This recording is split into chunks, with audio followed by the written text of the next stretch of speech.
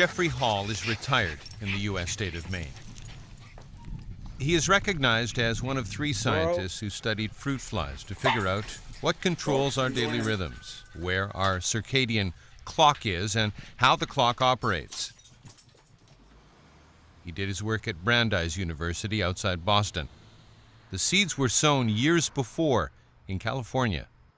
I knew very well a fellow who started the whole enterprise, genetic studies of rhythms, Ron Konopka, when we were lab mates at Caltech in the early 70s. Konopka had mutated fruit flies in the lab of Seymour Benzer to see if he could knock some of them out of the ancient and still unexplained 24-hour rhythm that we all follow. From 1,900 flies, he got 3 rhythm mutants. One of which had no daily cycles at all. Another one was rhythmic, but its cycle duration was not 24 hours.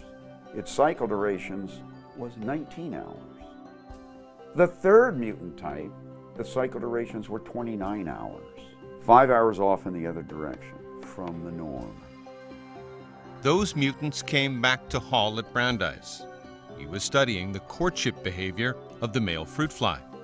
He will stick out one wing or the other, and he vibrates that wing and makes what's known as a courtship song. Hall had found a fluctuation in the song. It was a 1-minute rhythm to the male's singing behavior. And he wrote to Konopka asking for the mutants and wondering whether there might be a genetic connection he could study. He got back a note that said, "That sounds like a great experiment," to try to use his mutants with it. And I said, "What? Ron, you must be out of your mind. It's a ridiculous possibility." But it worked. All 3 of the original circadian rhythm mutants were also courtship song rhythm mutants. And that got us at Brandeis into the rhythm genetics arena. The us included Michael Rosbash, who was running his own genetics lab at Brandeis, but was focused on RNA in yeast. Hall and Rosbash had become great friends. We had common interests, which is in things like human misbehavior, ours. Genetics was changing. It had become possible to isolate and study the mutated period gene that had changed the circadian rhythms of the fruit fly. I said to Jeff, hey, we could do this. We could clone this gene and maybe we'll learn something interesting about what the period gene does. The third man was not a collaborator. Mike Young had his own lab at Rockefeller University in New York. He'd been studying chromosome breaks in flies, looking for genes that could explain the fly's complex behavior. And he had heard about the mutant flies with the strange daily rhythms. Some of these chromosome breaks that I'd been working with had actually broken this circadian clock gene. That sparked his interest. In April 1984, the Young lab cloned the period gene. 6 months later, the Brandeis group cloned it. Jeff and I on the one hand, and Mike Young on the other, were in a very competitive situation. I would say not cooperative, but competitive at the beginning of this. They all spent a few years studying the gene, but a key part, the way the gene's protein worked, was baffling. We sequenced the protein and we were stuck. It was a mystery protein. It was a frustratingly uninterpretable protein. It certainly didn't look like anything that people had seen before. The Brandeis labs made a breakthrough when they learned the protein produced by the period gene only appeared at certain times of the day. It was rhythmic. They stained for protein and found lots of it at night. Taking flies from the middle to the end of the night, there was a very high staining intensity with this particular antibody. And then, as you proceed through the daytime, early morning through the middle of the day, the staining intensity goes down and bottoms out by the end of the day. The gene expression itself underwent oscillations, very robust oscillations in circadian time, 24-hour period between oscillations. And the RNA that makes protein was also peaking and falling. The protein is coming up, the RNA is coming down, and it turns out that's causal. high concentration of protein, low production of RNA. That's a feedback loop. And it involves more than one gene. 2 years earlier, Mike Young's lab had started looking for other genes that might make up the circadian clock. We just decided there's got to be more to it than this gene, this one gene period. And I convinced postdocs in the lab to start screening for additional mutations. And this also had the benefit of being a way of separating what we were doing from what the guys at Brandeis were doing. After going through 7,000 mutant strains of flies, we found a second gene. This mutant had no circadian rhythms. We named it Timeless. The period gene and the timeless gene have a unique relationship. It turns out that these two proteins have to work together in order for biological rhythms, biological cycles to occur. RNA from the period and timeless genes leaves the cell nucleus. A code carried by the RNA is used to make period and timeless proteins in the cytoplasm. When enough of these proteins have gathered, the Young lab found they combine and they turn into period timeless complexes that can return to the nucleus. When they return, two other clock genes found by the Hall and Rosbach labs called clock and cycle are in contact with the period and timeless genes, causing them to produce RNA. Period timeless complex will shut that down. So this is the feedback loop where these proteins go back into the nucleus and turn off transcription. All night long, while the period and timeless proteins are in the nucleus, sitting on clock and cycle proteins that are in turn sitting on the period and timeless genes, those genes are silent. They're not making RNA or protein. Morning light, though, causes the timeless protein to be degraded. The gene cryptochrome found at Brandeis is responsible. Cryptochrome, it absorbs light, gets altered, touches timeless, that causes timeless to be degraded very rapidly. Without the protection of timeless, the period protein is vulnerable and eliminated by double time, a gene discovered by the Young lab.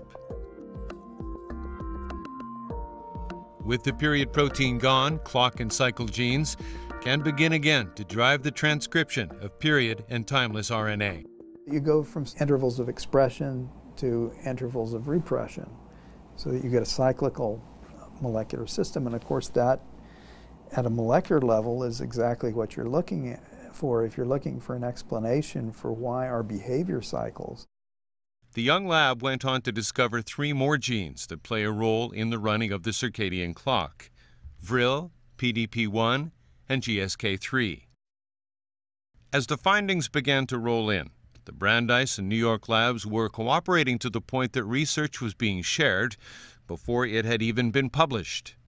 A woman in my lab thought she would like to get hold of this antibody that Young's lab had made against the aforementioned timeless protein. And I asked him, and it arrived the next day. He was just demonstrating that this competitive secrecy, silliness, and hoarding information and materials was over. It arrived the next day. I said, here it is. She said, what? Next day? What's going on? I said, better times.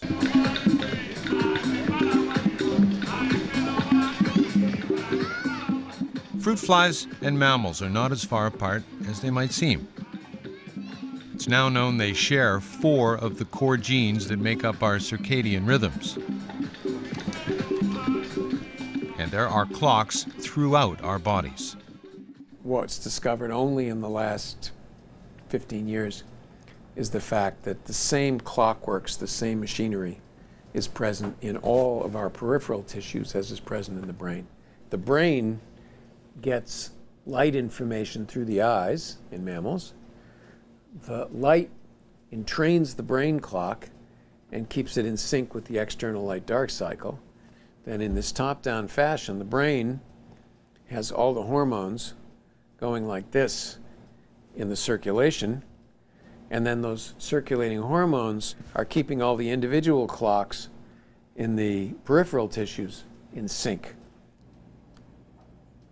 Before we started studying these mechanisms, we really thought that metabolism was steady and level and controlled within narrow windows. But if it's 5 p.m., that's the best time of the day for physical effort. Your muscle strength and cardiovascular efficiency are at their peak. At 10 a.m., you'll be at your most alert. Hormones are working at different times. Melatonin, for instance, will begin to secrete about 9 p.m. If you're traveling across the world, you'll suffer jet lag because hormones are out of sync with local time when you land. 9 at night Hong Kong time, 9 in the morning New York City, hormones like sleep-inducing melatonin will take days to adjust to a new light-dark cycle. Circadian clocks are not accurate, but they're easily reset. Activity, light, food, all of these can reset these clocks. In this room, a young lab postdoctoral fellow is trying to learn what will happen to flies under extreme conditions. Their circadian clocks have been broken, and they have no environmental cues. The flies cannot see in red light. Maybe if they don't have any idea about what time it is, maybe stuff in their bodies will get disorganized and maybe they die faster. That would be an important finding. That would show that circadian rhythm is actually vital for our health. There are already indications of this in people with delayed sleep phase disorder. The young lab is analyzing data from an experiment showing people with a mutant clock gene and without environmental cues will sleep later and later. It would be 2 in the morning on Monday, 3 in the morning on Tuesday, 4 in the morning on Wednesday, etc. These people are cycling through the time zones. And it's not just their sleep pattern that's cycling through their time zones. It's their meal times, it's their digestive system, it's their liver, it's their lungs. People, such as constant travelers, approximate the same behavior.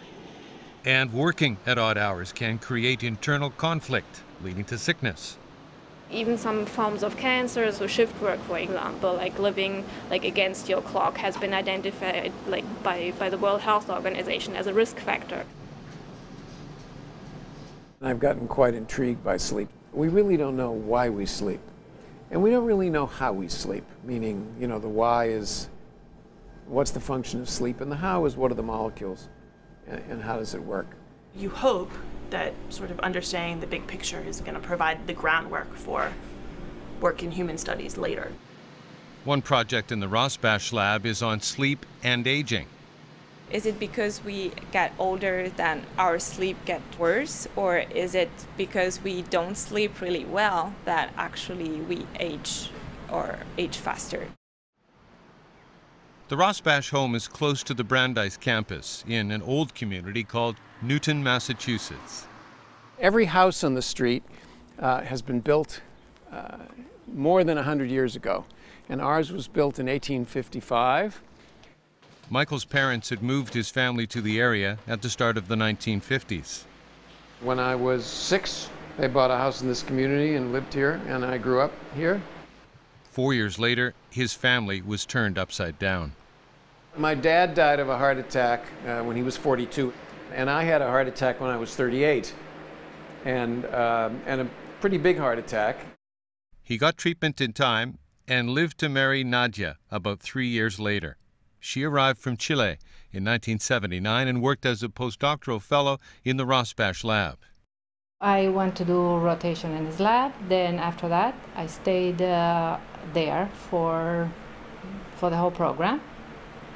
And then after maybe 3 years that I was there, then he and I became an item. Though, of course, at that time, nobody knew. She was in the lab for 20 years, but worked on RNA metabolism, not circadian rhythms. I almost never went to his office to talk to him or to work with him because we talked at the dinner table, unfortunately. Nadia brought with her from Chile a daughter, Paula. And together, Nadia and Michael had Tanya. He's fun and he's funny. we always laugh, and sometimes I'm laughing at him because he can be quite absurd and a little bit ridiculous, but for the most part, he keeps us all laughing and smiling. I think sports has always been a really common activity that my dad and I have shared, a common interest. I remember he took me to my first Red Sox game, took me to my first Celtics game when I was 5-6 years old. In university, Michael Rosbash played football. He's always followed sports. At Brandeis, he helps convince students they can also be Brandeis athletes. When Michael can sit down with a prospective student or somebody who's already enrolled and contemplating participating, he can explain to them that it's absolutely doable. Fred, my man, what's happening? For the school administration, Michael Rosbash can be a magnet. We're a small undergraduate student population of only 3,500. At the same time, this is a Tier 1 research university. The fact that someone of his caliber is engaged in teaching undergraduates stands out among all of the great research universities, because one of the things that the best students know is that during those 4 years, they want to get the most out of that education. And at many universities, they are likely to have very little access to the top research faculty. Jeff Hall actually taught something completely outside of science while he was at Brandeis.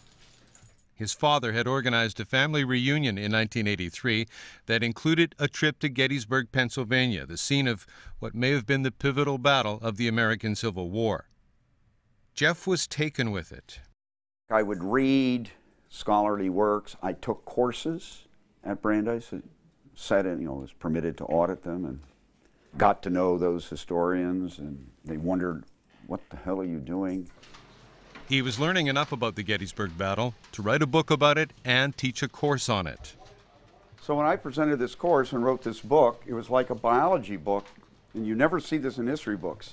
Instead of salting 10 maps over 500 pages as an afterthought, there's 170 maps. You always know what's going on. You can never really get lost. You're reading dense prose, but there's the map right there. In his house, he has a room dedicated to the Civil War and a considerable investment in weaponry. This was the workhorse weapon of the Civil War. Jeff moved up to Maine from the Boston area about 5 years ago. He has some 300 acres. So there's more cornfields that way, and then beyond it is woods that I realized after I bought that I owned also. He says he's watched older researchers lose their edge, and that convinced him to move on. I was going to miss it, which I did and do, but I wasn't going to be bored. There's still lots that I wanted to do. Music, movies, sports, dogs. Zella, you're not going to get a single bite of this. Mike Young grew up in Florida, surrounded by nature. I'd go out collecting lizards and snakes and turtles. Chemistry was very interesting to me too. I ruined my mother's floor with a chemistry set, making the best bleach ever. He remains close to nature. Mike is vice president for academic affairs at Rockefeller, but when he's free, he'll go to New Mexico with his wife, Laurel Eckhart. Well, we both like to be outside. A lot of people out there enjoy the beauty of the rocks, but Mike will come in and explain to them which period they're walking in at a given place, and therefore you don't look for, fossils in some layers. You look for them in other layers depending on when they were laid down. They met in university, where he was a sometimes musician. I played a guitar, and I was the lead singer in this group. Laurel, too, is a scientist in New York. She has her own immunogenetics lab at Hunter College. They have 2 daughters now in university. When our daughters were young, though, we would bring home designer flies. They would ask for... Well, Mike would always say, what kind of fly would you like tonight, girls? Do you want it to have curly wings? What color eyes do you want what it color to body? have, Younger daughter Arissa is just starting medical school.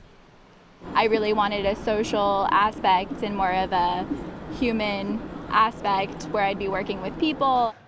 Natalie is beginning her doctorate in sociology. I'm in particular interested in Chinese identity, national identity. how the Chinese culture and identity will change or stay the same. 香港人你好，我们希望9月的时候来香港。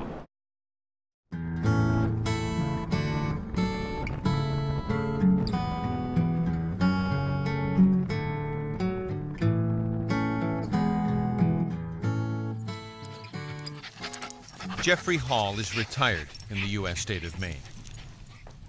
He is recognized as one of 3 scientists who studied fruit flies to figure out what controls our daily rhythms, where our circadian clock is, and how the clock operates.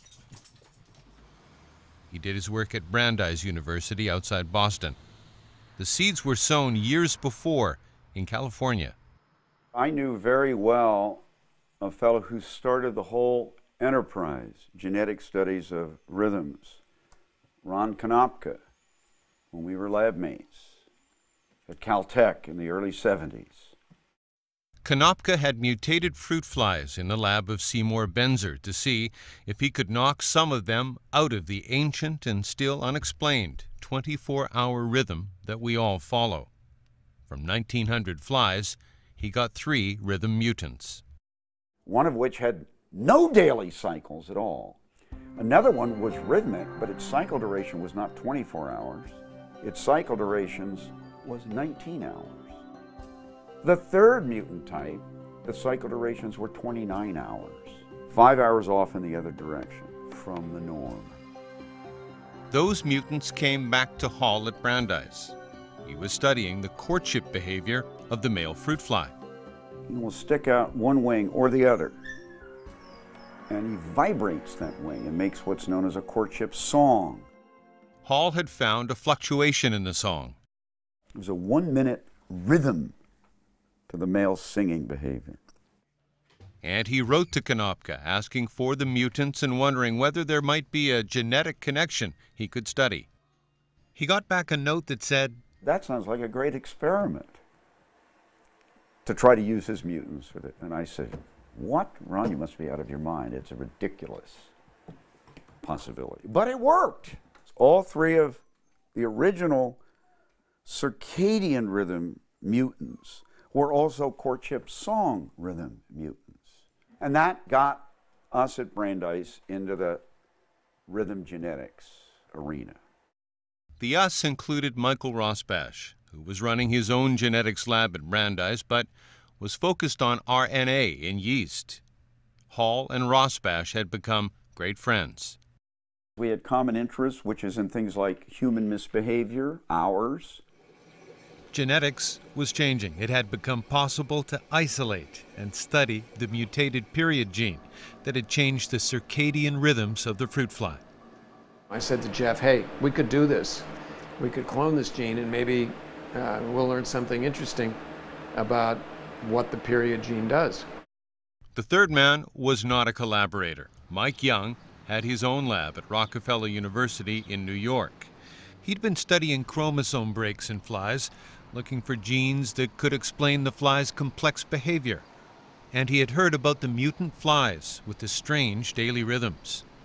Some of these chromosome breaks that I'd been working with had actually broken this circadian clock gene. That sparked his interest. In April 1984, the Young lab cloned the period gene. 6 months later, the Brandeis group cloned it.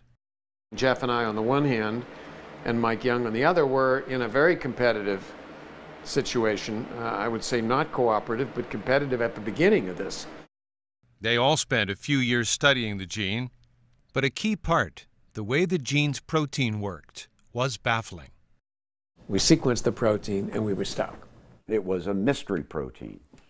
It was a frustratingly uninterpretable protein.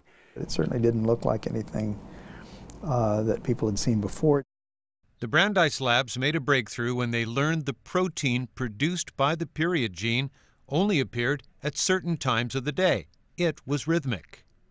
They stained for protein and found lots of it at night. Taking flies from the middle to the end of the night, there was a very high staining intensity with this particular antibody. And then, as you proceed through the daytime, early morning through the middle of the day, the staining intensity goes down and bottoms out by the end of the day. The gene expression itself underwent oscillations, very robust oscillations in circadian time, 24-hour period between oscillations. And the RNA that makes protein was also peaking and falling. The protein is coming up, the RNA is coming down, and it turns out that's causal. High concentration of protein, low production of RNA. That's a feedback loop. And it involves more than one gene. 2 years earlier, Mike Young's lab had started looking for other genes that might make up the circadian clock. We just decided there's got to be more to it than this gene, this one gene period. And I convinced postdocs in the lab to start screening for additional mutations. And this also had the benefit of being a way of separating what we were doing from what the guys at Brandeis were doing. After going through 7,000 mutant strains of flies, we found a second gene. This mutant had no circadian rhythms. We named it Timeless. The period gene and the timeless gene have a unique relationship. It turns out that these two proteins have to work together in order for biological rhythms, biological cycles to occur. RNA from the period and timeless genes leaves the cell nucleus. A code carried by the RNA is used to make period and timeless proteins in the cytoplasm. When enough of these proteins have gathered, the Young lab found they combine and they turn into period timeless complexes that can return to the nucleus. When they return, two other clock genes found by the Hall and Rosbach labs called clock and cycle are in contact with the period and timeless genes, causing them to produce RNA. Period timeless complex will shut that down. So this is the feedback loop where these proteins go back into the nucleus and turn off transcription. All night long, while the period and timeless proteins are in the nucleus, sitting on clock and cycle proteins that are in turn sitting on the period and timeless genes, those genes are silent. They're not making RNA or protein. Morning light, though, causes the timeless protein to be degraded. The gene cryptochrome found at Brandeis is responsible. Cryptochrome, it absorbs light, gets altered, touches timeless, that causes timeless to be degraded very rapidly. Without the protection of timeless, the period protein is vulnerable and eliminated by double time, a gene discovered by the Young lab. With the period protein gone, clock and cycle genes can begin again to drive the transcription of period and timeless RNA.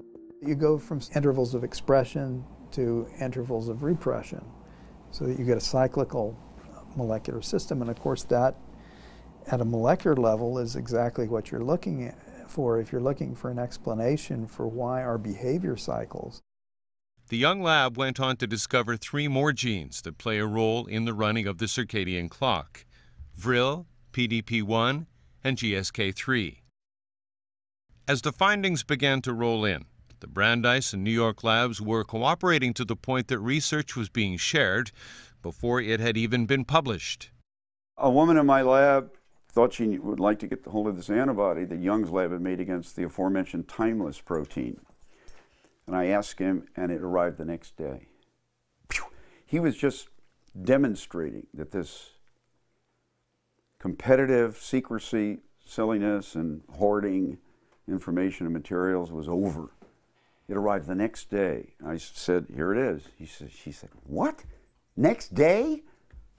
What's going on? I said, better times.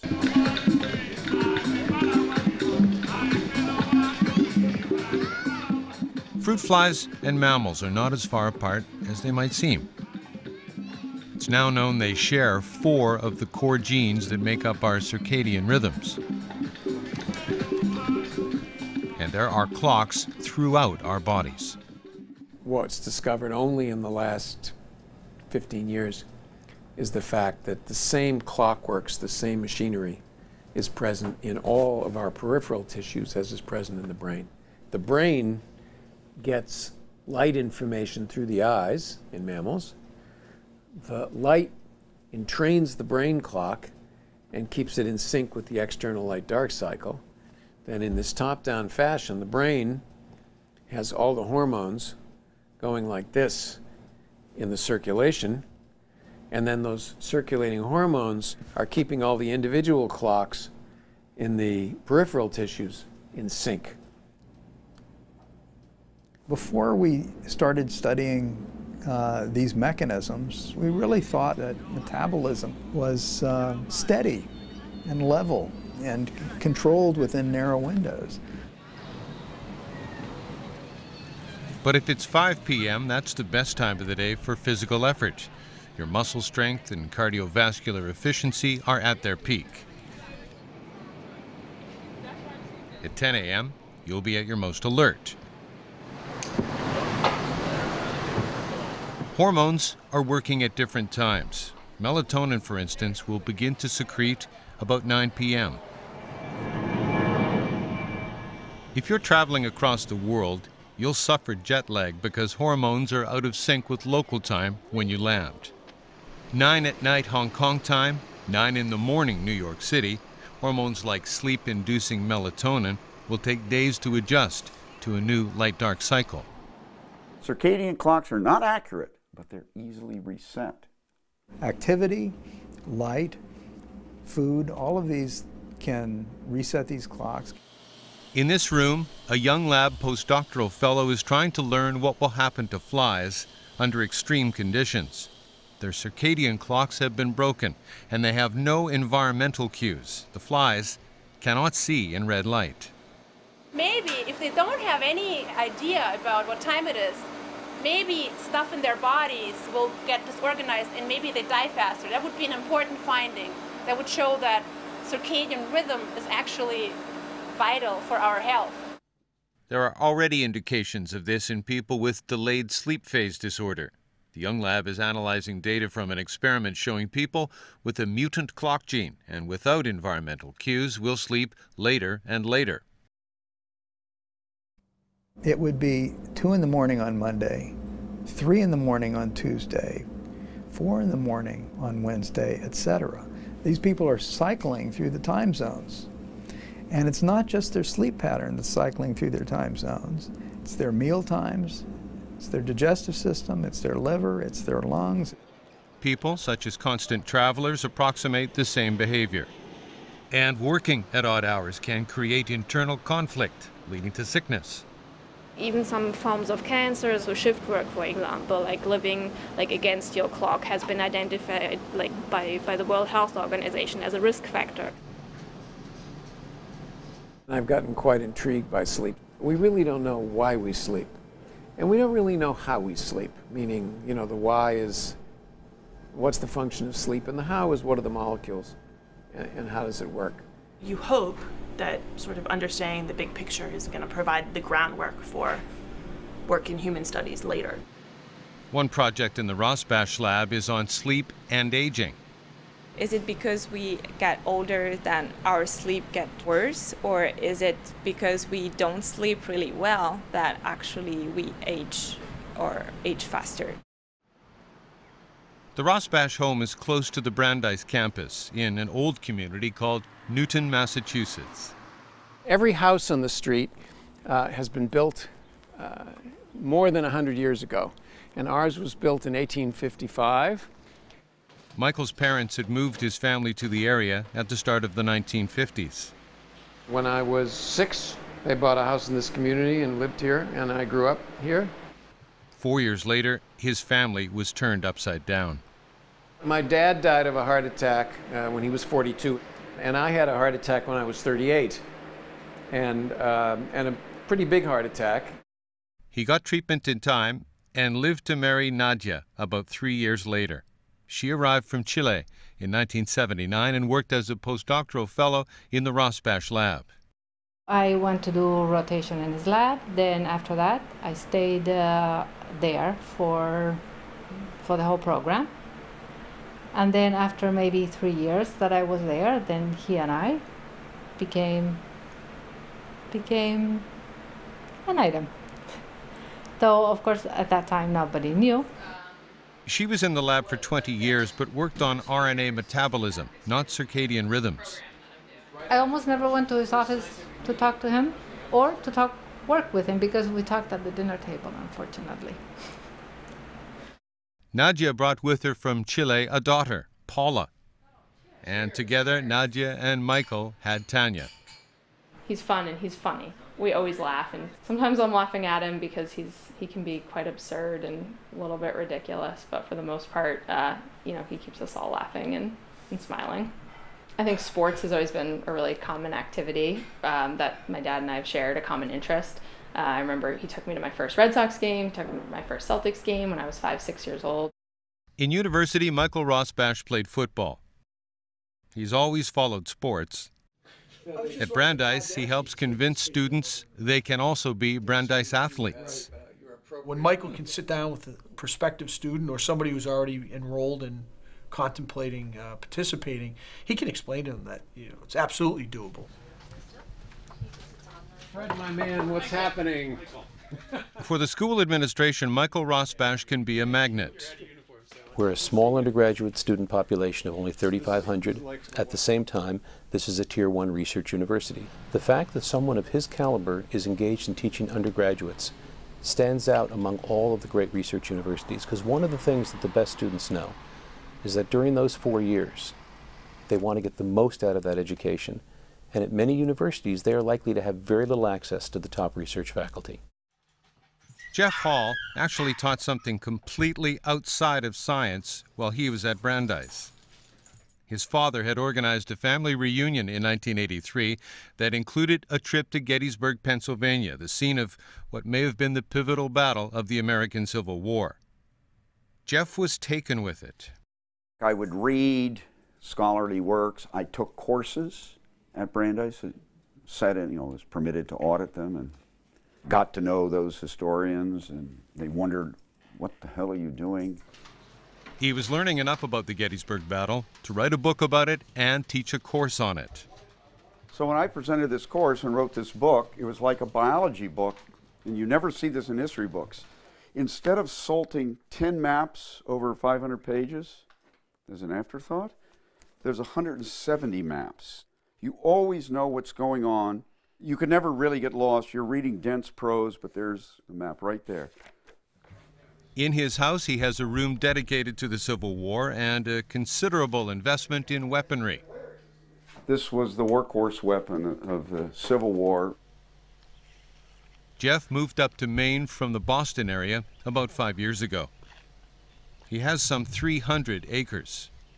So there's more cornfields that way, and then beyond it is woods that I realized after I bought that I owned also.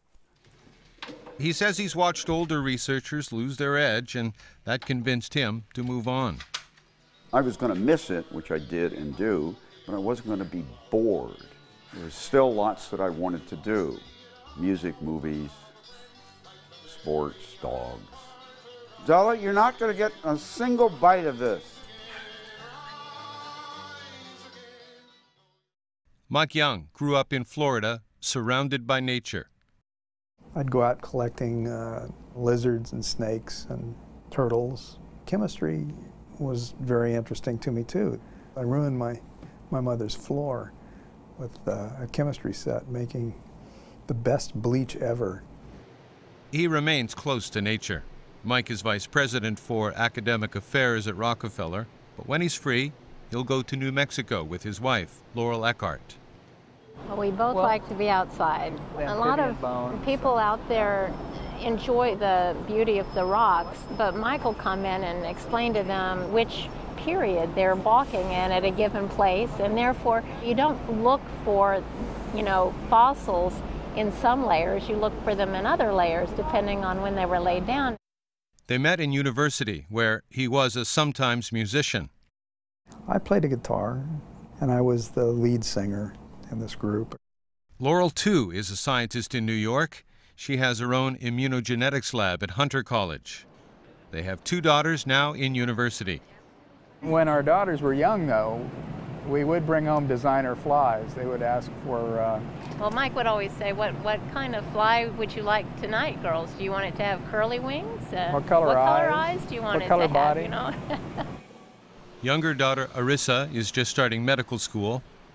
I really wanted a social aspect and more of a human aspect where I'd be working with people. Natalie is beginning her doctorate in sociology. I'm in particular interested in Chinese identity, national identity, how the Chinese culture and identity will change or stay the same. 香港人你好，我们希望9月的时候来香港。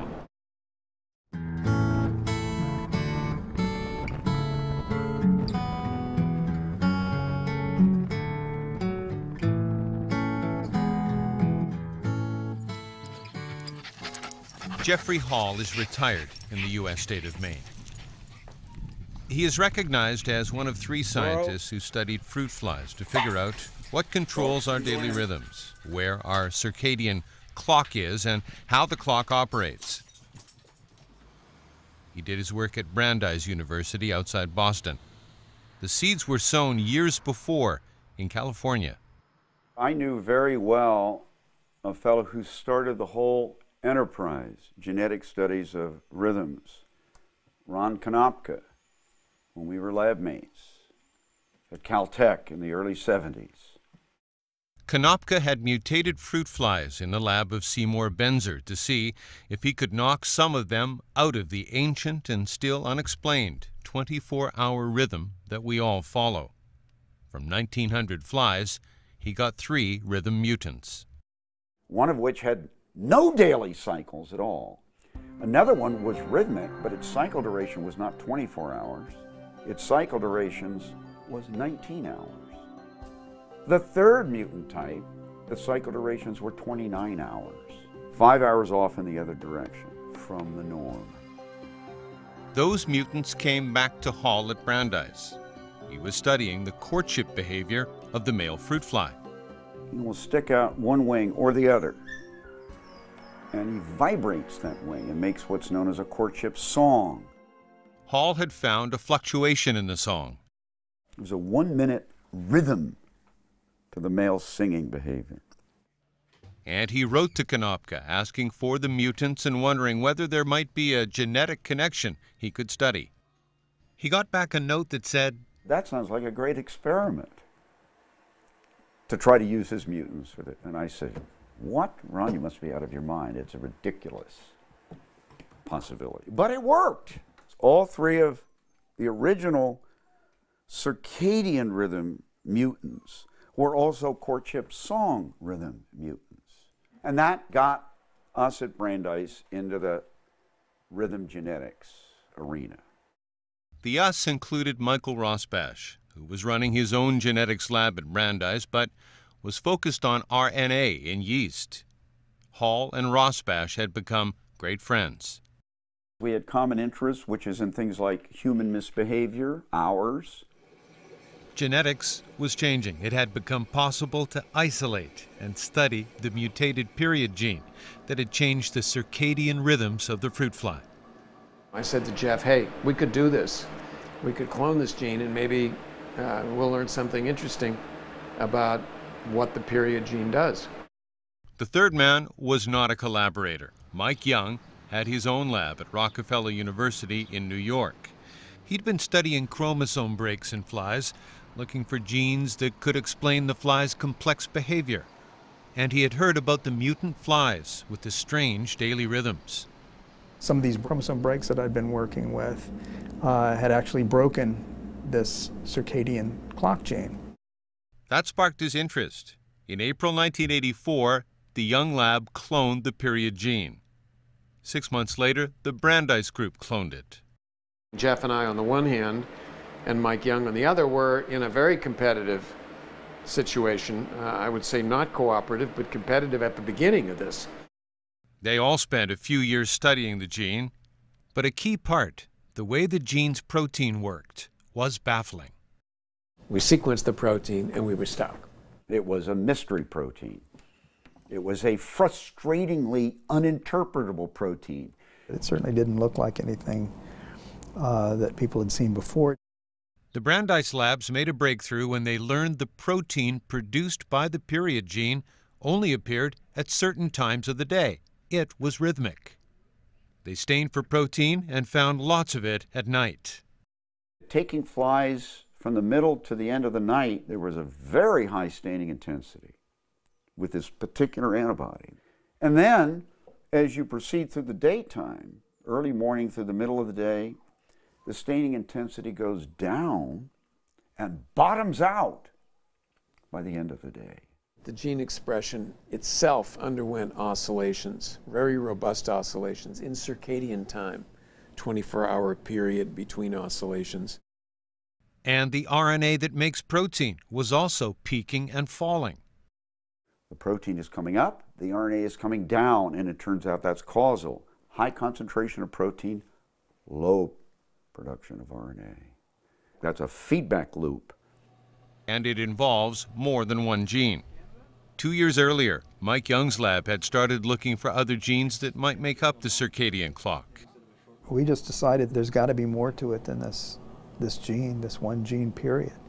And I convinced postdocs in the lab to start screening for additional mutations. And this also had the benefit of being a way of separating what we were doing from what the guys at Brandeis were doing. After going through 7,000 mutant strains of flies, we found a second gene. This mutant had no circadian rhythms. We named it Timeless. The period gene and the timeless gene have a unique relationship. It turns out that these two proteins have to work together in order for biological rhythms, biological cycles to occur. RNA from the period and timeless genes leaves the cell nucleus. A code carried by the RNA is used to make period and timeless proteins in the cytoplasm. When enough of these proteins have gathered, the Young lab found they combine and they turn into period timeless complexes that can return to the nucleus. When they return, two other clock genes found by the Hall and Rosbach labs called clock and cycle are in contact with the period and timeless genes, causing them to produce RNA. Period timeless complex will shut that down. So this is the feedback loop where these proteins go back into the nucleus and turn off transcription. All night long, while the period and timeless proteins are in the nucleus, sitting on clock and cycle proteins that are in turn sitting on the period and timeless genes, those genes are silent. They're not making RNA or protein. Morning light, though, causes the timeless protein to be degraded. The gene cryptochrome found at Brandeis is responsible.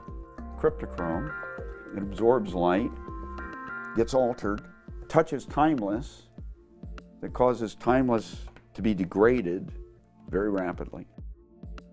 Without the protection of timeless, the period protein is vulnerable and eliminated by double time, a gene discovered by the Young lab.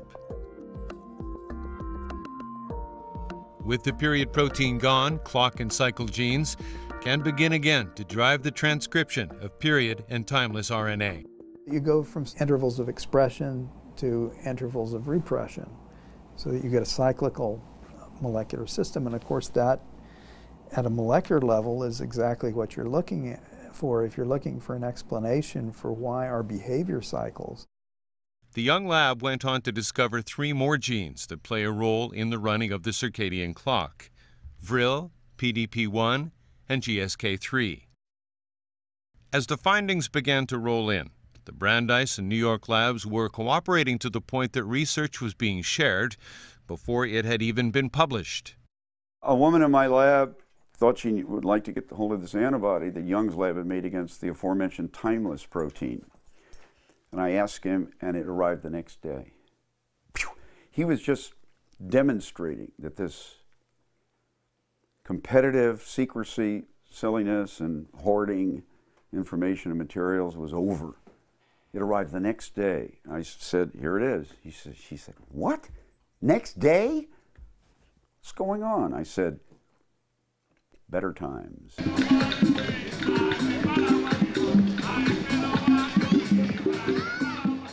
Fruit flies and mammals are not as far apart as they might seem. It's now known they share 4 of the core genes that make up our circadian rhythms. And there are clocks throughout our bodies. What's discovered only in the last 15 years is the fact that the same clockworks, the same machinery, is present in all of our peripheral tissues as is present in the brain. The brain gets light information through the eyes in mammals. The light entrains the brain clock and keeps it in sync with the external light-dark cycle. Then in this top-down fashion, the brain has all the hormones going like this in the circulation, and then those circulating hormones are keeping all the individual clocks in the peripheral tissues in sync. Before we started studying these mechanisms, we really thought that metabolism was steady and level and controlled within narrow windows. But if it's 5 p.m., that's the best time of the day for physical effort. Your muscle strength and cardiovascular efficiency are at their peak. At 10 a.m., you'll be at your most alert. Hormones are working at different times. Melatonin, for instance, will begin to secrete about 9 p.m. If you're traveling across the world, you'll suffer jet lag because hormones are out of sync with local time when you land. 9 at night Hong Kong time, 9 in the morning New York City, hormones like sleep-inducing melatonin will take days to adjust to a new light-dark cycle. Circadian clocks are not accurate, but they're easily reset. Activity, light, food, all of these can reset these clocks. In this room, a young lab postdoctoral fellow is trying to learn what will happen to flies under extreme conditions. Their circadian clocks have been broken, and they have no environmental cues. The flies cannot see in red light. Maybe if they don't have any idea about what time it is, maybe stuff in their bodies will get disorganized and maybe they die faster. That would be an important finding. That would show that circadian rhythm is actually vital for our health. There are already indications of this in people with delayed sleep phase disorder. The young lab is analyzing data from an experiment showing people with a mutant clock gene and without environmental cues will sleep later and later. It would be 2 in the morning on Monday, 3 in the morning on Tuesday, 4 in the morning on Wednesday, etc. These people are cycling through the time zones. And it's not just their sleep pattern that's cycling through their time zones. It's their meal times, it's their digestive system, it's their liver, it's their lungs. People, such as constant travelers, approximate the same behavior. And working at odd hours can create internal conflict, leading to sickness. Even some forms of cancer, so shift work, for example, like living against your clock, has been identified by the World Health Organization as a risk factor. I've gotten quite intrigued by sleep. We really don't know why we sleep. And we don't really know how we sleep, meaning, the why is what's the function of sleep, and the how is what are the molecules, and how does it work. You hope that sort of understanding the big picture is going to provide the groundwork for work in human studies later. One project in the Rosbash lab is on sleep and aging. Is it because we get older that our sleep gets worse, or is it because we don't sleep really well that actually we age faster? The Rosbash home is close to the Brandeis campus in an old community called Newton, Massachusetts.